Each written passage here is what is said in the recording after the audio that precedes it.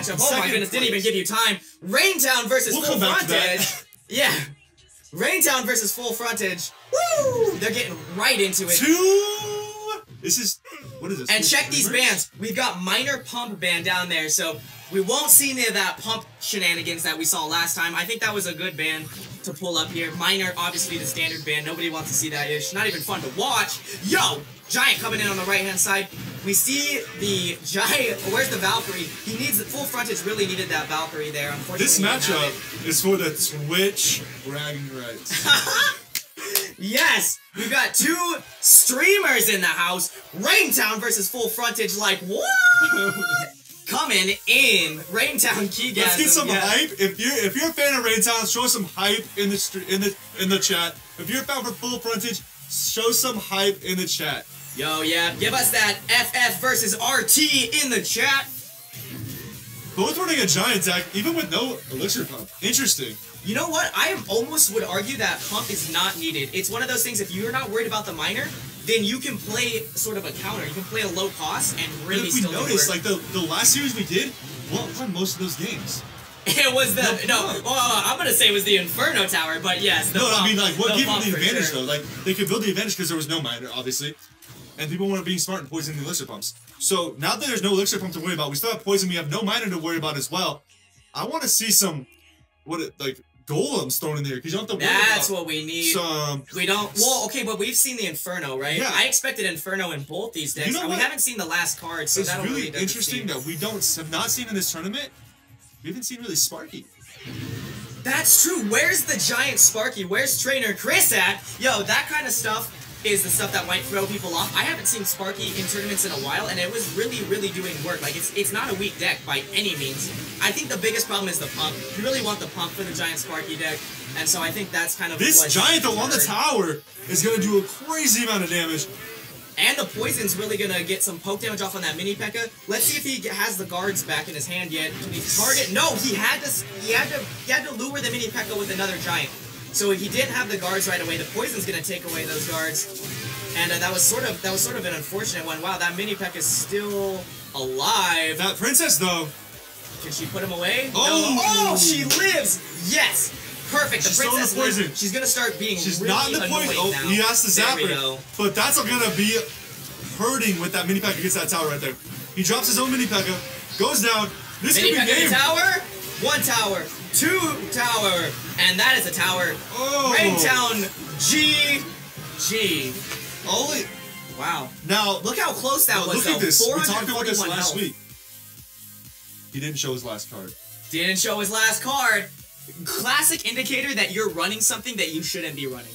And it was the giant loon. He was running balloon. You know what? I feel like that was a mistake. He should. I don't know much about Jay.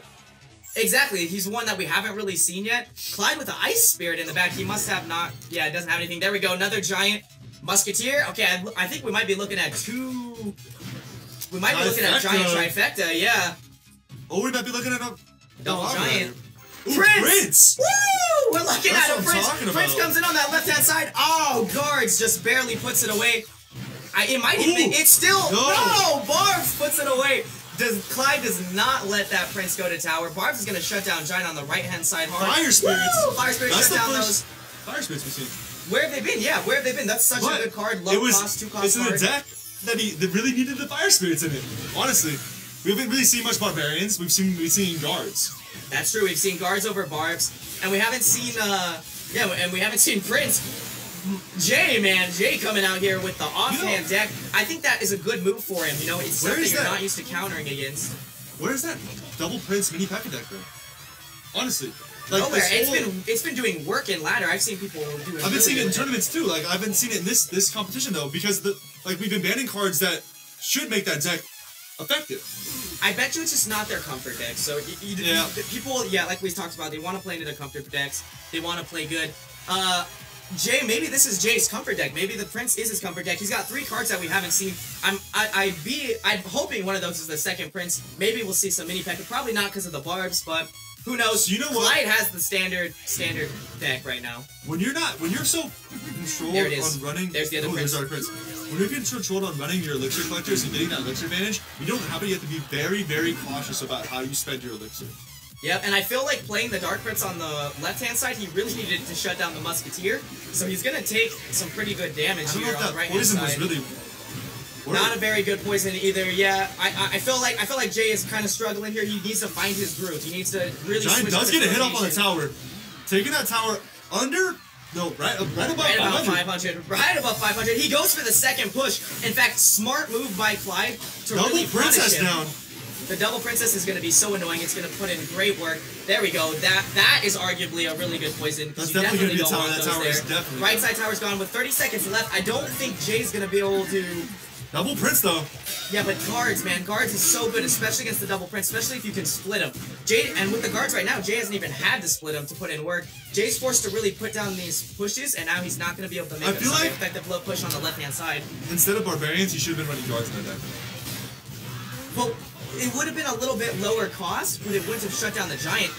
If anything, double Prince Inferno, that's sort of like a standard. I want to see what his last card is, because again, he did not play his last card. Not playing the last card, something we talked about all the time. Let's check out what his last card was. And he was running double Prince. Talked about how Carter was putting in work. J.Monte's played in a lot of my tournaments. We've also seen him in this thing, this whole competition. He's been in, I think, every single week. Oh, he's been a threat. He is a very good player. Carter. Hog. Somebody on the left side. Shut down by that. Cannon. That's the first cannon we've seen. Yep, and you know what? I'm excited. Finally, we've seen cannon. I would have expected Inferno, but we've seen cannon. We've seen, you know, now we've finally seen something to shut that down. They're both playing the hog deck. Here we go. One hit off. So they've traded even. They've traded pretty much even. Great princess right there. Princess those minions are going to get some hits on the tower. Woo! Great poke damage. He got the one hit off the princess. He got the hit off the minions. And now another one here was... where was that at? He was able to cycle so fast that he could play another princess. Now, they both look like they're running the same deck. Besides the cannon for the guards. That's the only thing different. We'll see if maybe guards will come out for J.Mojica. Ooh, Furnace! Nice! Okay, yeah. Why haven't we seen this? Why haven't we seen Furnace pushes? Furnace, I think Furnace Mortar, actually, is something that we haven't seen that is actually extremely strong, especially against Giant and the Hog. The reason why I feel like we have not seen the Furnace is because people are so used to running that Furnace with the mine. They haven't branched out. They haven't tried. They're stuck with that Furnace miner concept that, that's the only way the Furnace works. But no, there's so many different ways. You can run a Furnace Lava Hound deck. You can run Furnace Balloon. You can run Furnace Giant Golem. Like, whatever you want to throw at that Furnace, because all it's there to do is just take out the air defense. And get some poke damage. And it does it so well. It even shuts down guards. Like, it's such a good card. It'll lower the Hog. Here we go. Hog shut down by the mini P.E.K.K.A. And alright, and the giant Hog, nice. So I don't think he really expected to see that giant. He needs to cycle back through to that cannon. Can he even get it? Those minions though are gonna do work here. Doing mad damage. Those minions shut get to down the tower? The freak. Woo! Giant and minions? No, minions shut down by the other minions. No! No, what's still alive? That's tower. That's tower. So, okay, so Carter's already up a tower. He's only down 1,000 damage. Hammers, man, coming through against J.Mojica here. That was so good. Holding on to the giant until he didn't have the cannon. Well played, Carter. Well played. That is play of the bag. I think we're getting a play of bag here. Here we go. Infernus, now he can start poke damaging the left-hand side. All he's got to do is guards this mini P.E.K.K.A. Nice pull there to get the princess and pull the mini Freeze! Away. Nice! First freeze we've seen that gotta be used offensively. He got the freeze off on the tower and he got 2 hits on the Hog. That could have been dangerous. J.Mojica could have sent this into overtime. He's got 20 seconds and his deck cycles so fast, he might even be able to do it. No, he decided not to. On that side though, that's a really strong push he has to worry about, especially with the fire spirits in there. Gonna clean up those guards. And then, see now the Giants on the tower, cannon has to be dropped. Mini P.E.K.K.A. is full health on the tower. That is definitely gonna be 2 towers right there. Woo! And the BM freeze. Carter takes it. Wow, man. Well played by Carter. Well played. Absolutely destroyed. And that is epic. Interesting to see. Here we go. Steroidy from Elite Gaming versus Naruto versus Hammer Esports. Let's get it. Prince! Naruto drops the Prince in the back. Nice. Unfortunately, he needed it on the left side. But hey, that's interesting to see right off the bat. Guards, okay. Guards to shut down the princess. Nice. Ice Spirit, Ice Wizard combo. That Prince zap is wasn't. Yeah, I feel like so Storority's down in Elixir, but he's got sort of this like Ice Wizard sort of poke damage that he can get on the right side. I kind of expected him to take advantage of it, and he didn't. So maybe he's looking to get some sort of slow roll thing going. No, Hog on the left-hand side. Why didn't he play that on the right though? Why didn't he take advantage of the Ice Wizard? He wanted to split up the push though. He didn't want him to have the mini P.E.K.K.A with the giant on the side. It cost him a lot though. And here's the guards for classic mini P.E.K.K.A. Very good counter. Oh, nice. Inferno. Ice Spirit. Nice done with that Ice Spirit. Guards as well. There we go. This could be bad. Zap, I think he'll at least take out the... No, counter Zap. Prince is getting a tower. He doesn't get the charge. It gets the charge off. Wow, that's Naruto. Big. Woo! Big push by Naruto right there. And we see the rage from Storority. Must be kicking himself for getting that down. Feel like the Musketeer counter in a giant deck isn't as good against the mini P.E.K.K.A. unless you can, you know, follow it up. But see how strong that Musketeer is, though? Woo! That Musketeer shut down Miner, shut down the Princess, almost shut down the Ice. And it was Wizard. in poison. Yeah, Musketeer, guys. Woof, woof. It's one of those cards that if you're getting the value out of Musketeer, you're winning the game. But you have to get the value out of it. You can't screw around. You can't lose the value. You know what I mean? You can't just drop it. It needs to be countered. Hog coming on the left-hand side. There we go. That's what we want to see. The Ice Spirit's going to stop the mini P.E.K.K.A. That way Hog can get a hit on tower. 2 hits on tower. And now he's evening. Storority's evening this game back up. And Naruto can't really do anything because he's got a slow deck. Drop the guards to stop the mini P.E.K.K.A. instead of having to waste his zap on it. Yeah, and yeah, I don't know why he dropped him on the right-hand side. They're not really that good of a counter to the Giant. He did shut it down, though, so he stopped the Giant. He only really took the poke damage from the poison. Musketeer right here, though. That Musketeer walked on the tower. Damage. Guards to stop the Hog. It got zapped. The zap on the guards, though, man, it doesn't even take down the shield. It's not a very good play. We talked about that. It's not, yeah, it's one of those things that you only want to do if you absolutely have to. He's pushing with the Hog Rider again. Storority's deck is just so fast. It's just so fast. It's like Hog, Hog, Hog, Hog, Hog. You always have to deal with it. He knows now that Naruto has no defense, and he's punishing him. He's taking advantage. He's putting. But double pushes on both sides. This is going to be tough. Well, that's where the Inferno Tower comes in. That's where the Inferno Tower really needs to do work here. If he can, yeah, nice. He's getting to target the right things. Unfortunately, the Poison's going to shut it down, and he's going to get Giant to tower. That's going to be tower on the right-hand side. He needs this Hog to put in work. Oh! And it does! Hog takes tower on the left-hand side, and that's game! Woo! At the last second! At the last second! Oh my goodness. Intense. That was Naruto's game. All he had to do was zap the Hog, shut down the Hog for 1 more second, and he used all his... Here we go, here we go, here we go. Oh, the quick Hog! Nice. I almost feel like he should have did that a little bit faster, but he is going to get Hog to tower. Hog's going to get 1 hit. They both zapped. It was a double zap. Hog 2 hits, 3 hits on Hog, 3 hits on Hog, and those minions put in work. Great play. That's one of those plays where you just have to, woo! You got to go for it so fast. And you know what? They did it. He got it off. Like, if you don't get that play off, it's like such a hindrance. But man, Chief Mystical, great work. And he countered the Hog, didn't even take hits. Well played. Godly's kind of out of his zone now. He's like, crap, I need to come back. Hog already. Look at these cycle decks. We keep seeing. But they're both winning the cannon. He needed that cannon in his opening hand to stop that first Hog push. If he would have had that, I think he would have done a lot better. And he did not have that in his hand. Yeah, so now, and because their decks are so low, now he can have it. So it's going to be who can shut down the cannon and then get their Hog to tower. And he's running Ice Wizard and Princess in a Hog cycle deck, which is very unique. I personally don't run into Ice Wizard and Princess and it's a Hog cycle. The double legendary with Hog cycle, it is kind of high, right? They're both 3. It's like, but I mean, you're going to get value out of them. When Miner's banned, when Pump's banned, Princess, Ice Wizard, they're not going to be bad choices. I think it was more of comfort choices.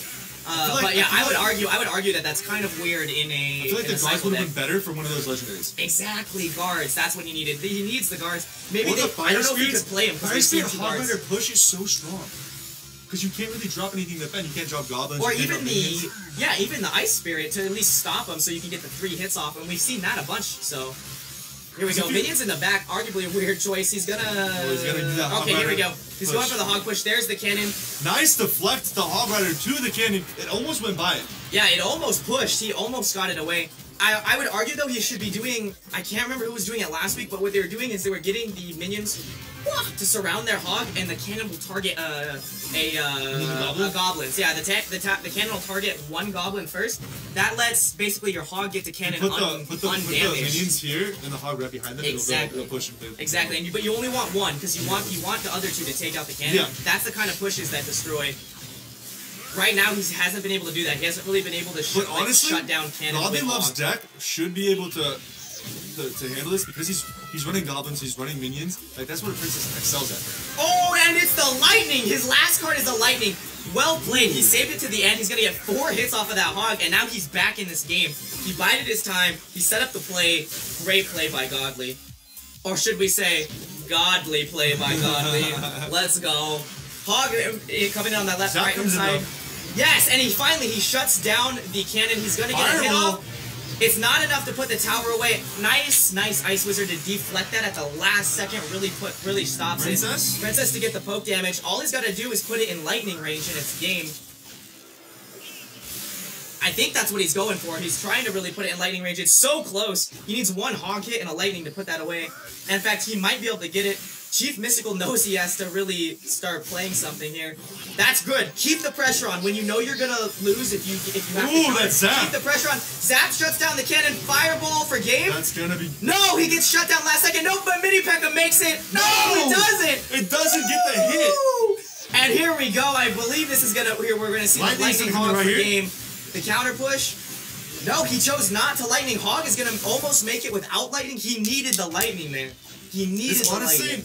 Chief Mystical is probably going to take this just because of the fact that the lightning's not going to do enough to take it out and it costs so much. He needed that surprise. Well, okay, but this princess is getting poke damage right here. Ooh. One more hit. It gets it. More. Is that a lightning? It's not enough. Lightning. No, it is enough. It is enough. It's whoever's faster. Lightning poison. Lightning zap. Will that do it? Yeah, lightning zap will do it at that level. It's 440 plus 75. He chose not to do it. I don't know if he checked his cards. Yeah, you can hold the card down to check. He should have checked. Here we go, Mini P.E.K.K.A coming in, and that's game with Fireball. Why did he hold on to that? Why did he not do it? God, where were you? I'm gonna check. Where were you? I want to check. He had 507 damage. Yeah, check. Go ahead and jump into tournament. So lightning does 68. Okay, 68. Okay. And then